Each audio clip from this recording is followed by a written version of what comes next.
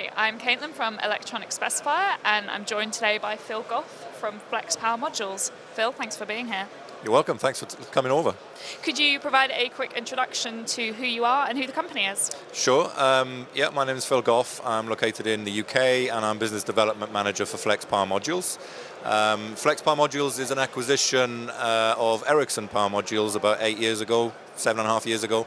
And it was Flex's first foray basically into products. Most people know Flex as Flextronics and know them as a EMS, a manufacturing company. But just recently, very much we're focusing on products, and DC-DC converters from Flex Power Modules are the first of the product line that Flex have introduced. Great, thank you. So why don't we start with your IT and power infrastructure portfolio? Can you walk us through it? Yeah, sure. Essentially, we make DC to DC converters that power the chips that the infrastructure runs off, be it telecom, data centers, AI. Everybody's using generative AI these days. That needs a lot of power. There's a lot of processing behind that. So we power the chips, but as Flex, we actually go from grid to chip. So there's been a number of acquisitions, again, that Flex has made over the recent years that enable us to provide, especially for the data center environment, a whole array of power solutions. So roughly, we calculate it's around 80% of the data center power requirements we can actually capture now within Flex. I think it's a really fortuitous time with how AI adoption is growing. Absolutely. And growing. Yeah, it's massive, and it's really going gangbusters in terms of numbers, the power levels as well. So each of the GPUs that is behind the generative AI, they're increasing year on year in terms of power requirements. So whereas they may have been 400 watts a few years or a couple of years ago, they then went up to 700 watts. They're now beyond a kilowatt. So that's a huge amount of power that they need fed locally to them, and that's where we come in, basically.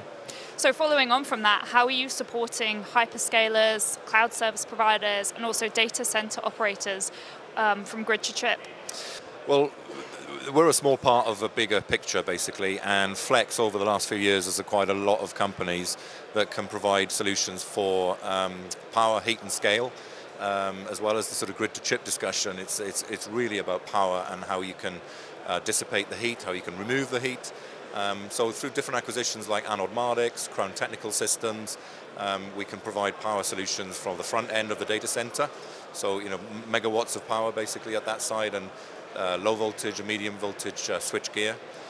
Then through to the rack type power, so we have rack level power and shelf level power from our colleagues at Flex Custom Power.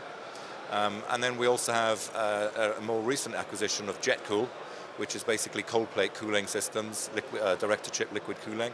And that's really required for the GPUs, for example, that we power. So they need a lot of cooling. They're now dissipating up to, they're dissipating up to 1200 watts or so. Our module itself then has to power that solution, so that also has to be cooled.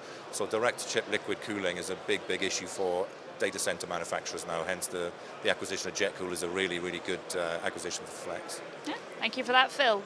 Given that we're here at Embedded World, I'm sure there are some new products that you'd love to talk about. Yeah, absolutely.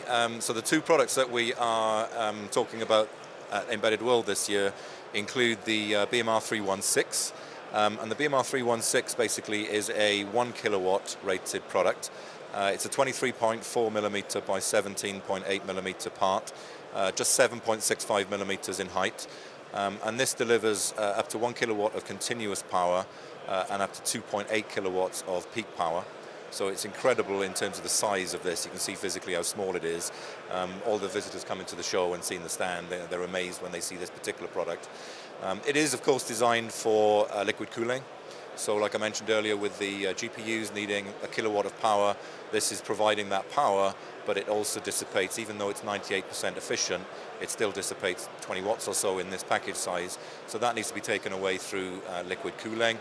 And this basically is a unregulated, non-isolated, fixed ratio DC to DC converter.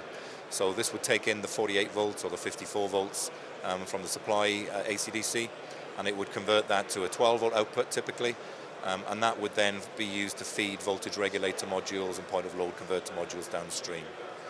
So that's one product that we're introducing at the show, the BMR 316. The other is the BMR352, and you can see it's much bigger in terms of the package size, but this basically now is a 2 kilowatt rated, a non-isolated DC-DC converter. This time it's fully regulated. So this product is non-regulated, this product is regulated. So whatever the input voltage is doing from 40 to 60 volts, for example, this will be a flat 12 volt output.